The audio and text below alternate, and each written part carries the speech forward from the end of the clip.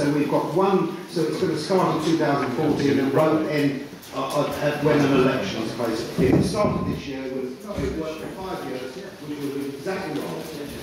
Thank you for your point. Right, well now, time is pressing, we're going to move straight on, please, to the opposition business item. 30 minutes for this, please. Councillor Alex Brodkin.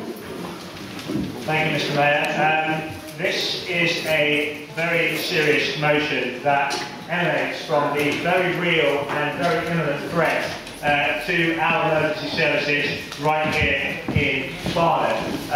Colleagues of mine will elucidate a little later on about the cuts to the Accident and Emergency Department, the cuts to the Fire Department, but I'm going to focus in my few minutes at the forefront of this motion about the very real threats to our police stations, namely the front counter promotion. I will also look at the cuts to the numbers of police officers. And let's deal with this issue of the closure of the front desks or the very real danger of closing the front desks of Barnet and Whetstone police stations. Geographically, this is extremely concerning. It really places those in the north, places everyone in the line, particularly those in the north and the east of the line, in a very perilous situation. The only full 24-hour service police station in the borough will be in Colindale. There will be no 24-hour, there will be no police station in the Chipping Barnet constituency. And the 24-hour police stations, there will be no 24-hour service police station all the way from Colindale. Sorry, Councillor. Councillor Coleman, I can hear you here. Somebody is speaking. That's very discourteous. Well, it's not an issue important to some members. I can assure you it's an important issue to those on this side of the chamber, because there will be no police stations in Barnet, as mentioned, and this area between Colindale and Edmonton is going to have to cater without a 24-hour service police station. So from the geographical perspective, and not to mention, of course, the potential closures in Southgate, Winthorne Hill, Hartsmere, Muswell Hill, these areas will really place that part of the borough in a perilous position. So I'm very curious as to the attitudes of councillors here today, particularly though in that part of the borough. Not just geographically, we often hear the argument advanced that because there are more modern ways to communicate with police, namely from the internet and through other means, that we should do away with traditional front counter face-to-face communications. I find that argument so absurd. Just because we have modernisation advances, and I'm the first to welcome them, doesn't mean we do away with things that have worked in the past. Just because we have the internet doesn't mean we don't use the phone, we don't send letters anymore. The advantage of modernity is that it gives you more options. The fallacy of modernity is that it thinks that the change always results in a better course of action. And not just from a modernity perspective. Look at it from the sense of people who actually might not have the means to make a phone call or use the internet. Or perhaps they don't choose to report the type of crimes they want to through that type of media. And what about the value that can be gleaned by an officer hearing an account face to face? By removing these options away from members of the public, you are putting residents' safety at risk, and you are actually striking at the very fabric of the community that we should be so keen to protect. So that is why I am very keen, and not to mention also that there are no real suitable alternatives. The ones that have been mooted, namely supermarkets and coffee houses, are so absurd, I'm going to pay only that token reference to them. The second point I want to make is the very real danger of police cuts. Now, what do I mean by police cuts? Let's get the facts very clear on the table.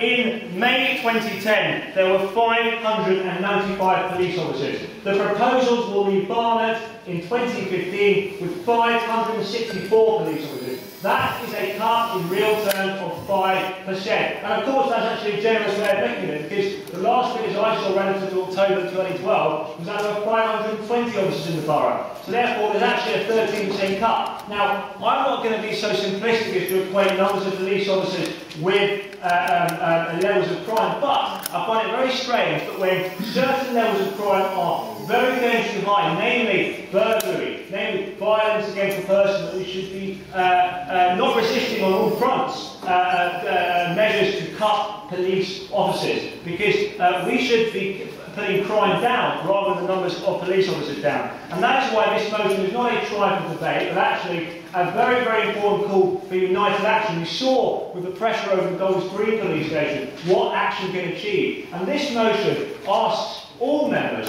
to lobby and do what we are paid to do, which is fight to protect those services in Barnet that matter most to residents. And this motion is the first way of doing it. I commend this motion to the Chamber. I hope this is supported. Councillor Tue22 Thank you, Mr. Mayor. Yes, this business item does actually have a few good points, and in one which one would like to support it. But on the other hand, some of the rhetoric in it, it put across is just completely unsupportable. But I would like to just point out that Councillor Brodkin says there won't be any police stations on the eastern side of the borough. The borough commander is only proposing on closing front desks. He will not be closing High Barnet Station. He will not be closing the police station in North Finchley. And yeah, it doesn't mean that there is a massive police station in North Finchley, it just doesn't have a front desk.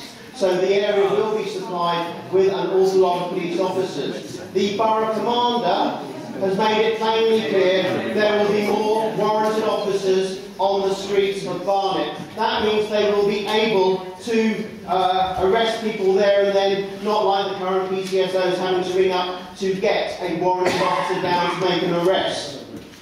Barnet Police have also made a commitment that they will meet any resident anywhere of that choosing. If they wish to meet in a police station, they are perfectly at liberty to make a time to go and meet a police officer in a police station. All this rhetoric coming from the Labour Party is the usual stuff that you get from Labour. You're trying to create a climate of fear which just is not there. The number of police officers you're trying to make out will decrease and there'll be nobody on the streets. That is not true. The control group, or what is known as the task group, will actually become the task and control group and will go out onto the streets. This business item tells me quite a few other things about Labour. It means you're in total denial to the mess that this country is in. It means absolutely no idea of the amount of effort that has gone into trying to create efficiencies to try and maintain services and keep frontline policing, fire brigades and hospital services at their absolute maximum. And you talk about objecting to cuts, no cuts, no cuts. So where exactly are these cuts going to come? In case you haven't noticed, this country is on the brink of bankruptcy. It's been teetering along for 3 years now, since you left it after your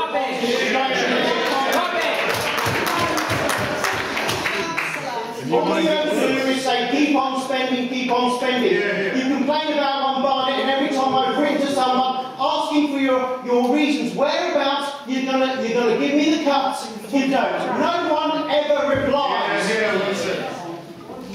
And as for the fire brigade, you make an awful lot of noise. Well, what did the GLA member do today? Oh yeah, he objected. He objected to the extra fire engine that was going to go in at Hendon. He objected to the faster times that might be for fire stations in Barnet. So, what exactly are these scandalous changes that you put forward? Well, I'll tell you what exactly they are. Your scandalous changes amount to no changes to fire stations. Your scandalous changes amount to an extra fire engine at Hendon. Your scandalous changes are faster response times from those fire stations.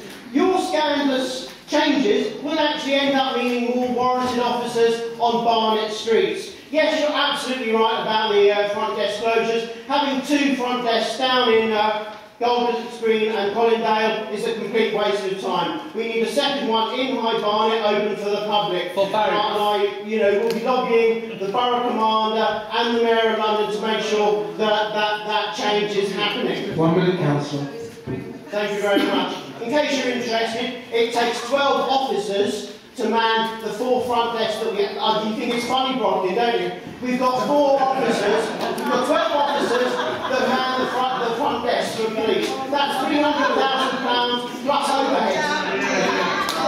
That money would be better spent support the Safer Communities programme for Barnet. The Labour group did not support the tougher sentences for burglary. And if you really want something scandalous, go and have a look and see what Gordon Brown did when he sold off gold at the lowest.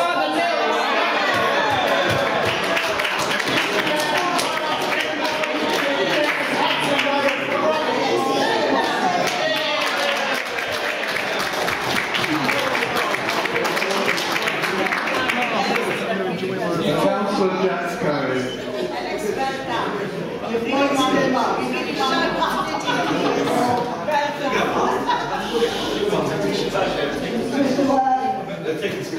I'd like to congratulate Councillor Longstaff on rousing the rabble over there. Can we get back to the motion? Councillor Longstaff is right. I'll make a change for you. Councillor Longstaff is right at one point that the Labour Party motions are for a veteran. But that's what I would expect from an opposition. I've no problem with that, right? But what I expect from a cabinet member is something, is a person that lives in the real world. And Councillor Longstaff. Just a point of order, Mr. Mayor. We all live in the real world, unless you can think of another one. Councillor Longstaff's intervention at me, which demonstrates that I have him on the right. Yeah. No, you don't. Mr.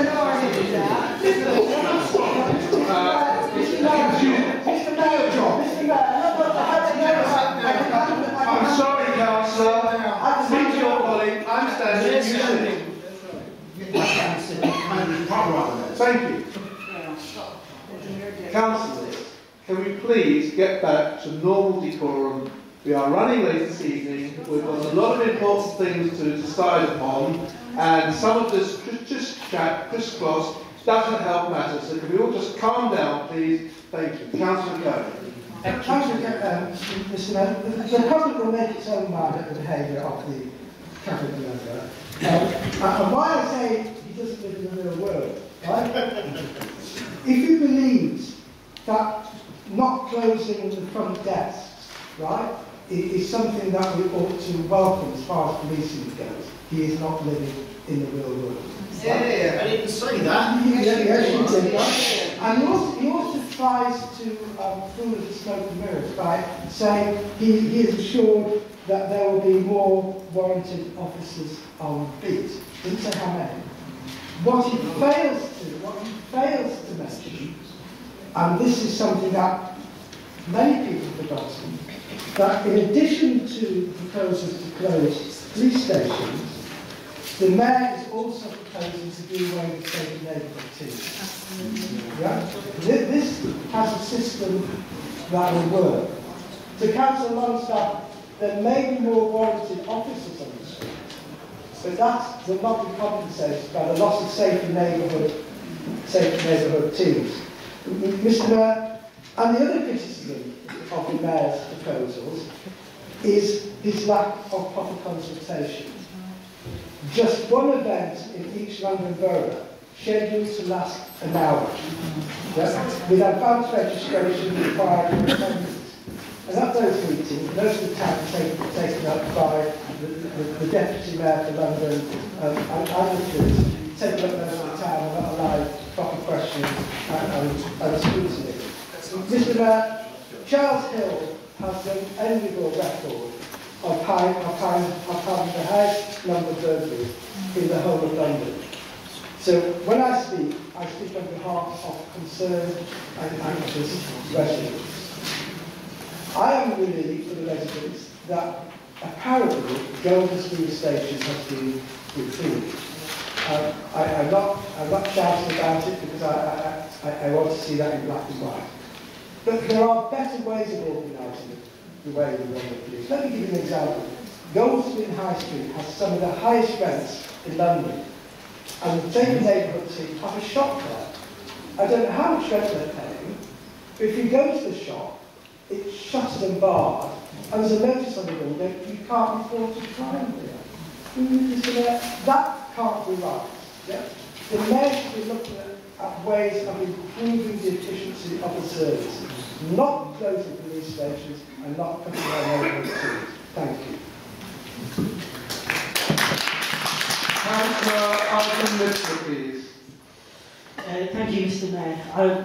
Councillor Cohen has very eloquently made many of the points that I was hoping to. I'm try and follow up with a couple of points more.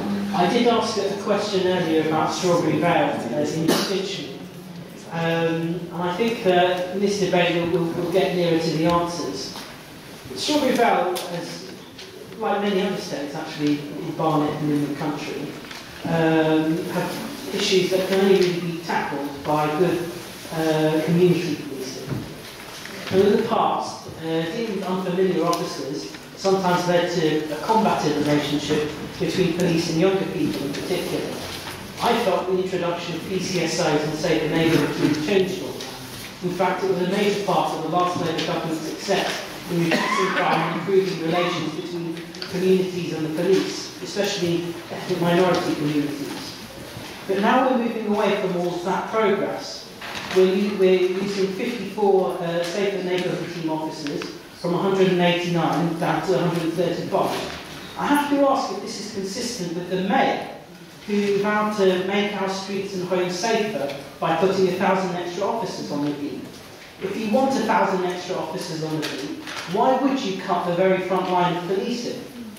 Cutting our safer neighbourhood teams by almost 30% from the day the last Labour government left office to the day the Labour government will return in 2015 is a betrayal of Barnet. Whatever happened to the Tory donut strategy of focusing on the suburbs? They don't care about us anymore. We'll be left with only one dedicated PC and one dedicated PCSO per ward. This is not what community policing looks like. And I have to ask a question. If this reconfiguration of neighbourhood policing is an operational decision, then why did the Mayor and the Borough Commander, when did the Mayor and the Borough Commander stop believing that neighbourhood policing worked? I believe that this is a political decision to decimate SNTs is being forced on Borough Commanders because of the cuts the Mayor is making. At this rate, there will be no frontline to policing in Barnet. Residents in Chipping Barnet will have nowhere local to go to report crime in the entire constituency. They won't have a properly resourced local team either. If they want to see police, they have to dial 999. Given that 17 out of the 37 Tory councillors in this borough are councillors in Chipping Barnet, they ought to leave the Mayor dangling from his zip wire and stand up for the people they're supposed to represent. Boris Johnson's last point on his 9-point plan was to get a better deal for London from number 10. It looks to me he's just trying to get himself a better deal by moving into number 10. He may be the Mayor of London, but he's not the Mayor of London. I move my motion.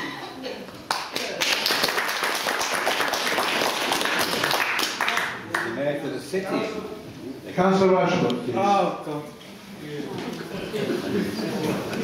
Thank you, Mr. I'm grateful for the enthusiasm from the other side.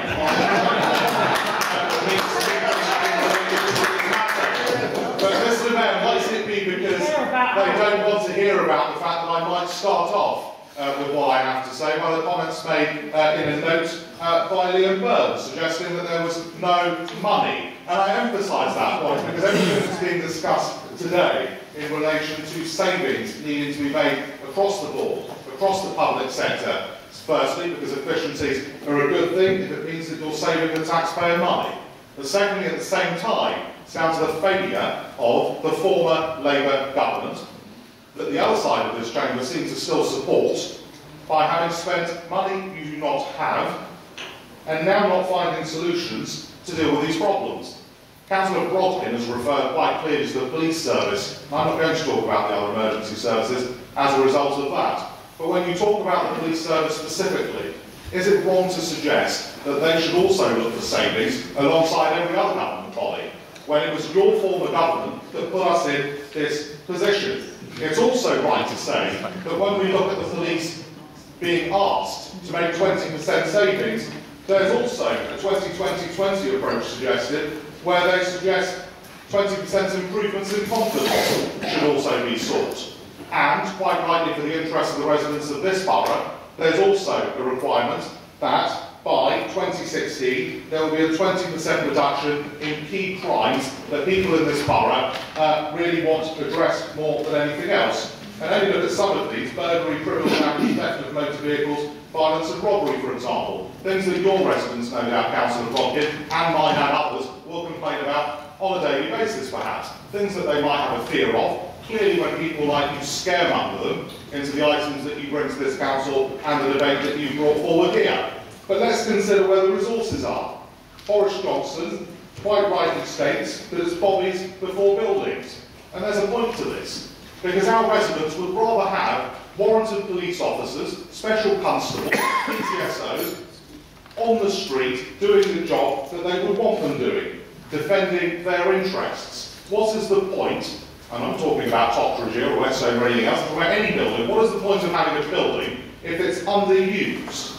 What is the point of having buildings which serve no purpose? It makes more sense to have the resources on the front line, looking after the interest of the residents of this borough. And when that commitment is there, that there's an interest to reduce crime in these areas by 20%, what is so wrong with that? I give a brief example here.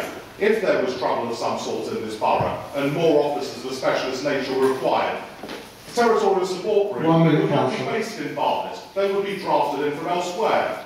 If, for example, you had an armed robbery, the armed response vehicles, the SCO-19 team, they wouldn't be in Barnet, they would be drafted in from wherever they are. I believe they're based in Whitechapel. So the point is that as long as you have relevant officers floating around, if I can phrase it that way, in the boroughs, around London where you need them, what difference does it make in terms of the policing elements of things as to where they are?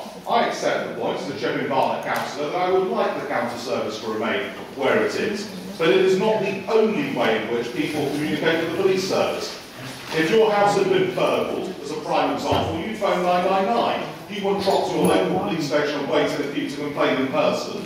It's nonsense. I would simply state to you that I hope that we can lobby so that the council services can remain where they are, but I would suggest that you stop your scaremongering and we look for better resources from the police to work with other partners to make sure that if in fact these council services do not remain where they are, that they can have a local presence that will suit the residents of this borough. Thank you, Mr. Member.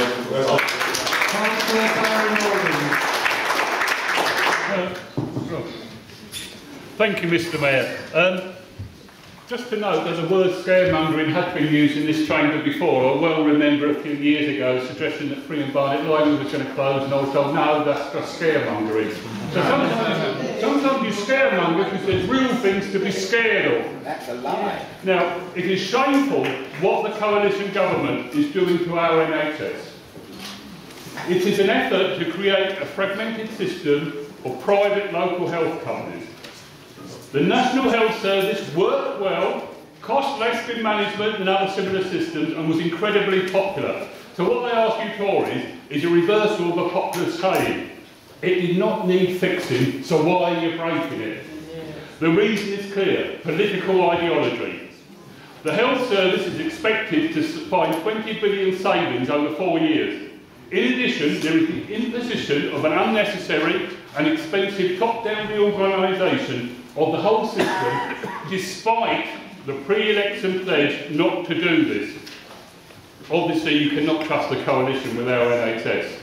No way. Cameron also promised to cut the deficit and not the NHS, and has managed to do exactly the opposite. So when David Cameron, Andrew Lambert and Theresa Villiers stood outside a Trace Farm Hospital, promising to keep the A&E and maternity there open, and promising not to have a top-down reorganisation of the NHS, they must have all known they were misleading local people. The NHS will never be safe in Tory hands. I am genuinely frightened of what you're doing to the NHS. It's scaremongering because there's good reason to be scared. In the amendment, I have highlighted some very recent stories which indicate in a small way how we are already being affected by the cuts and changes that there are going to be, and there's more in the years to come. The government knew there would be strains on the health service, so they doubled the number of people who could wait longer than 4 hours in A&E between being registered and treatment. They reduce it, they reduce it down to 95%, and they're even failing to reach those new targets. The Care Quality Commission recently found both Chase Farm and the London Ambulance Service as understaffed, dangerously in one case. But on the ambulance service, I will read out the summary of the inspection report, and I'd like you to just absorb this and think what it means. Remembering there's another 2 years of cuts to the ambulance service to come. We found the service was facing a higher demand than it could meet. Less urgent requests for an ambulance had been delayed as a result. We also found that the service was experiencing difficulty in ensuring that each ambulance had appropriate equipment available to meet people. 1 minute, councillor. This is the A&E coming out to people, and they couldn't promise they got the right equipment. Are you happy with that?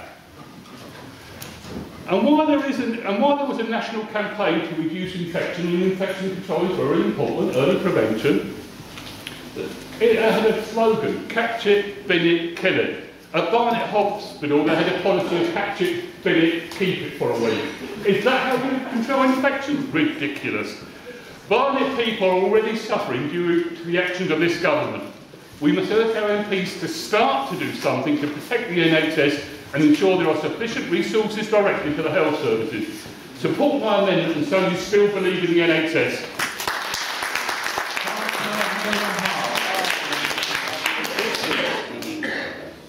Thank you, Mr Mayor. Mr Mayor, I only have a short time, so I won't waste it answering Councillor Brodkin's ill-informed and blatantly political diatribe against the Mayor. But mind you, it does beg a belief. After all, it was his government and his wasteful profligate Mayor of London who almost brought the health service to its knees. You quoted the General. Wasted billions of Your pounds bankers. on the ill-fated NHS. Your bankers. For Labour Don't rely on the the one who oversaw the ruin of so many promising young doctors' careers by their ridiculous online application fiascos. It was the Labour government. And who was it who spent as if there was no tomorrow and left our children and grandchildren to repay the debt? But what I simply must do is to refute his dangerous and wrongful accusations that Barnet residents will be put at risk by the closure of the A&E department at Chase Farm. Perhaps I ought to remind him, Mr Mayor, and the whole Labour group, of the acceptance of all political parties on this council of the findings of the clinical review panel of the BEH clinical strategy, that the continuance of the A&E provision at Chase Farm in its present form was definitely not in the best interest of either Barnet patients or any other patients in terms of safety, quality and sustainability. Councillor Rawlings even went further at the Health and Overview Scrutiny Committee on this particular subject, when he not only accepted the findings and the then Secretary of State's 4 tests that had been met, but he said that in the interests of Barnet patients, the proposal simply had to be implemented and without further delay. We on this side, on the other hand, have always been more circumspect and have always insisted that no A&E services, or in fact inpatient maternity or paediatric services, would cease at Chase Farm before the re-provision at Barnet Hospital has been successfully completed. And having continually pressed both for the funding and actual extension of these vital facilities at Barnet Hospital, we were therefore delighted to have formal acceptance of the business case and approved funding of £23 million for it at the beginning of this year. Mr Mayor, this administration needs no bidding to fight for more resources for Barnet Hospital or any other NHS services in this borough. Our record with successive governments and administrators speaks for itself, and I, for one, fully intend to continue this fight on behalf of the residents of Barnet. Boo! Well, you're not on holiday. Councillor Brodkin, as Councillor Perkins is not here, will you take her amendment as part of your substantive item? Yeah. Mr Mayor,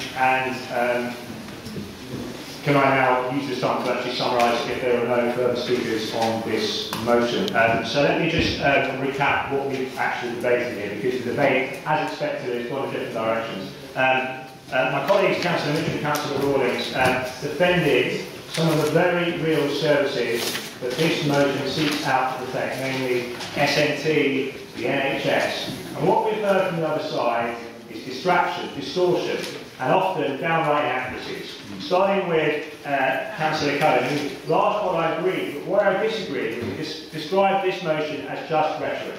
No, this is not just rhetoric. This is a motion calling on you to cast your vote and lobby the Mayor of London. This is about you taking direct action on behalf of the people you're paying to serve. It is not empty rhetoric. Real action can make a difference. Dulwich Green, near your ward, actually has made a real difference of late because of genuine pressure. Pressure in the media, pressure from the public, pressure from politicians. Don't dismiss it so easily.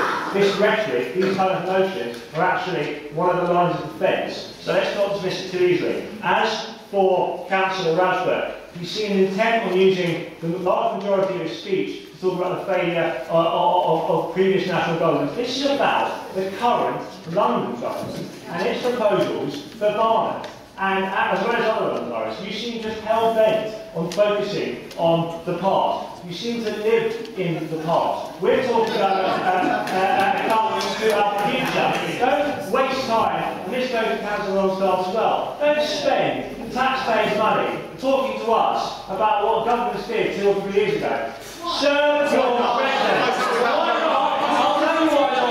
I'll tell you why not, Councillor Longstaff. Councillor Longstaff, can you 20 people in December in your ward experienced burglary. 7 people in December in your ward experienced violence against them in person. And the best you can offer is discussions about who sold the gold. The High Barnet residents would be quite frankly disgusted to hear their elected councillor spend his 5 minutes lecturing me about what national government did. They would rather get up and look down in front of the councillor.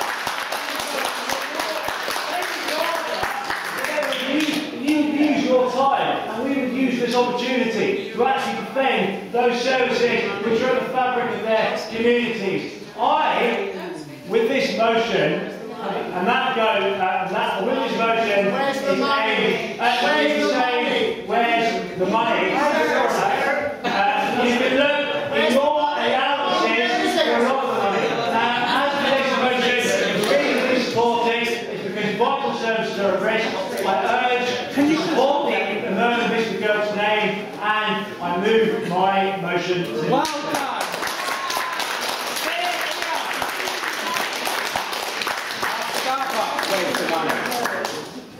Mr. Mayor, we have an amendment in the name of Councillor Mitchell.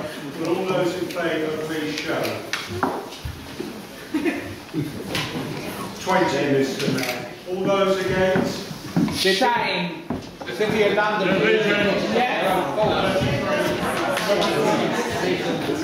Go on, Labour, you can do it. Just before we move to another division, in case you want to change your mind, it's 9:15 now. We are running late. I'm quite happy to allow a division if that's what you want, which is just fine. Just be aware of what you're doing to the timing for the rest of the evening. Extension to 11 o'clock. Sandwiches. Thank you, Mr. Mayor. There is a request for a division by more than 10 members standing in their seats on the amendment in the name of Councillor Mitchell. Mr. Mayor, how do you vote? Madam Deputy Mayor, how do you vote? Councillor Braun. Councillor Brodkin. Councillor Campbell. Councillor Coakley-Webb. Councillor Dean Cohen. Councillor Jack Cohen. Councillor Melvin Cohen. Councillor Brian Coleman. Councillor Jeff Cook. Councillor Alison Cornelius. Against. Councillor Richard Cornelius. Against. Councillor Davey. Shame. Councillor Evangeline. Against. Councillor Farrier. Councillor Finn. Against. Shame. Councillor Gordon. Against. Councillor Greenspan. Councillor Harper. Against. Councillor Helena Hart. Against. Councillor John Hart. Councillor Houston. 4. Councillor Hutton. 4. Councillor Ioannidis. 4. Councillor Jeff Johnson. 4.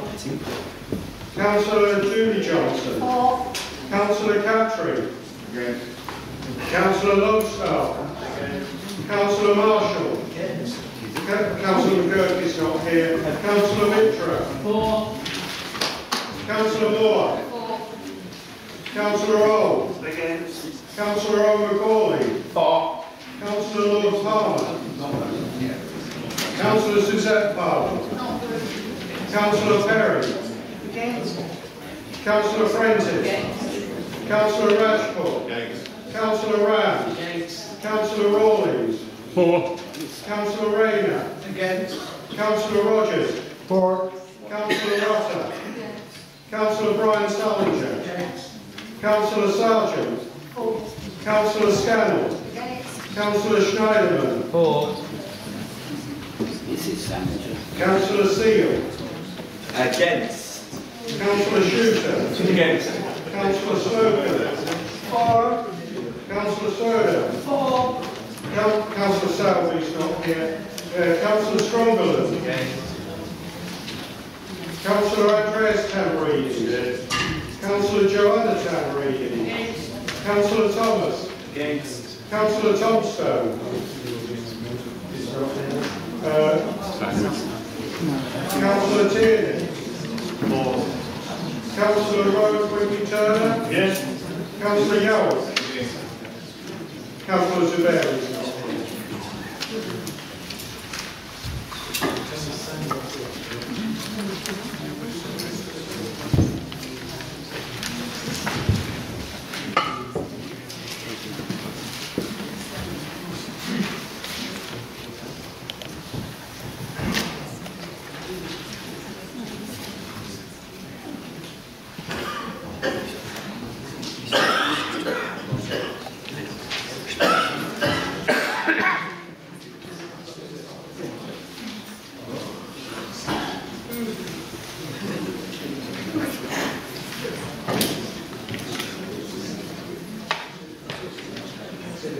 Mr Mayor, on the division on the amendment in the name of Councillor Mitra, 20 members signified voting in favour, 34 against, 5 not voting and 4 were absent. Mr Mayor, that now takes us to the amendment in the name of Councillor Rawlings. Will all those in favour please show? That is 20, Mr Mayor. Those against? Shame. You don't rely on it, do That they? is lost.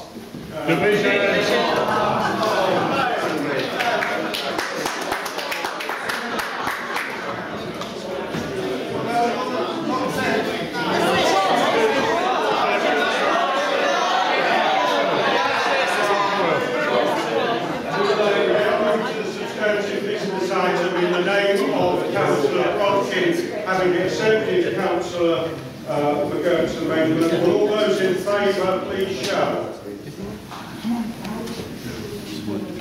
That is 20. All those against? That is lost. Thank you, Mr Mayor.